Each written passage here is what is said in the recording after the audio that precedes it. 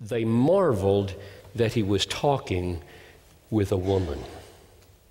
Didn't have to say that, did he?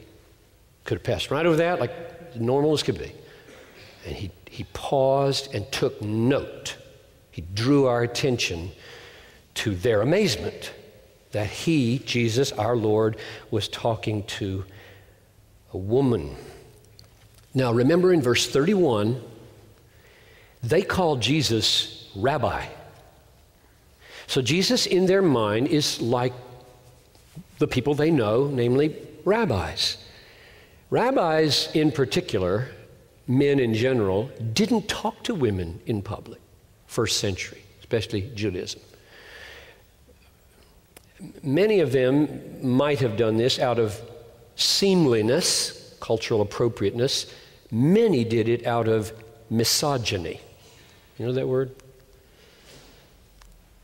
Deep distrust, disrespect, dislike of women.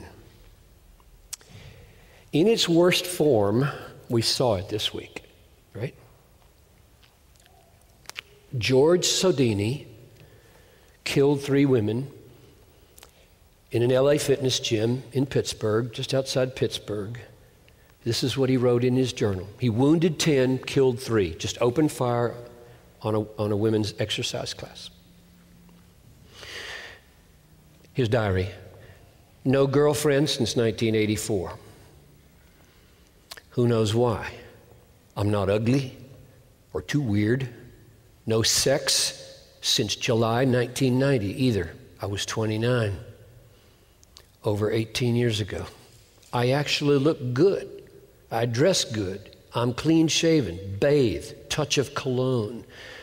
Yet 30 million women rejected me over an 18 or 25 year period. And he hated women. And he killed indiscriminately. 3 of them, and I don't know how seriously the other 10 are hurt. His disgust falls across all women, and he kills. Now, I am not saying, please don't go out here saying that's the way John views first century people or Jews or rabbis. However, he was an extreme pathological case of something real in all cultures.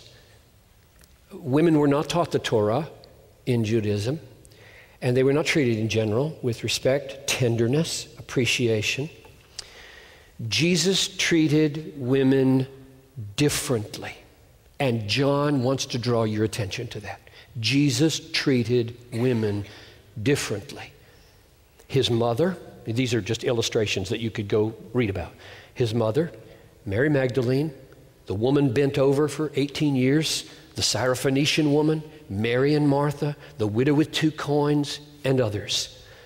And the main point that flows out of all of his interaction with women is God created man, male and female. In his own image, he created them of equal value and equal dignity with differing, complementary, honorable roles. And he put in motion in his coming and in his cross and in his speech and in his behavior, he put in motion a reversal of the fall. And what the fall did, this horrific corruption that has come into female hearts and male hearts. We are male and female, fallen and corrupt and sinful.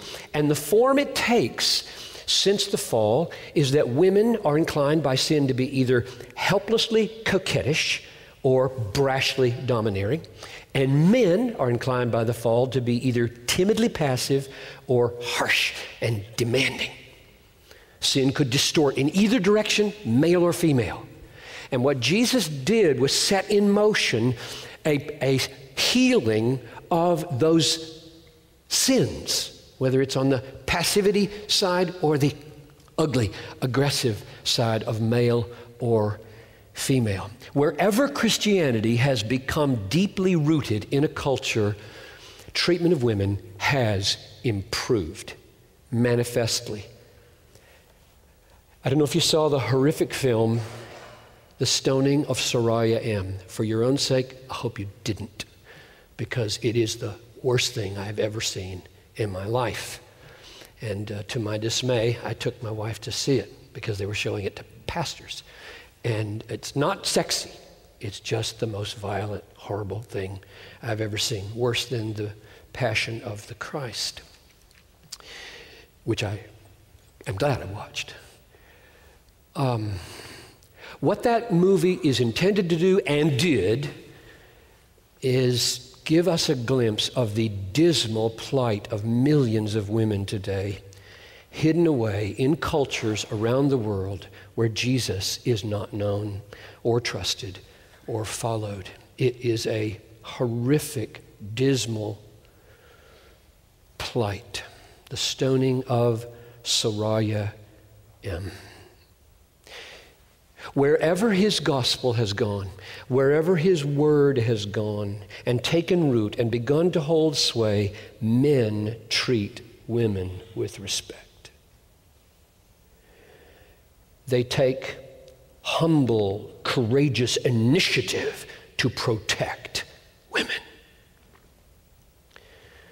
They create stable, loving families as leaders who love and are like Jesus, in which covenant faithfulness of husband and wife displays to the world the mystery of Christ and his church.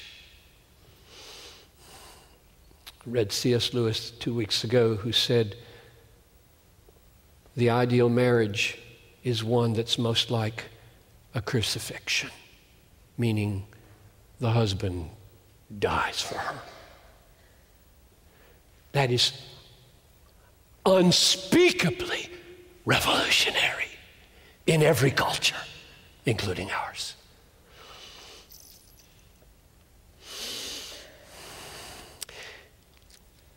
That's the way Jesus meant it to be. It's not a throwaway sentence, I believe, in this text when he says they were amazed. He was speaking to a woman.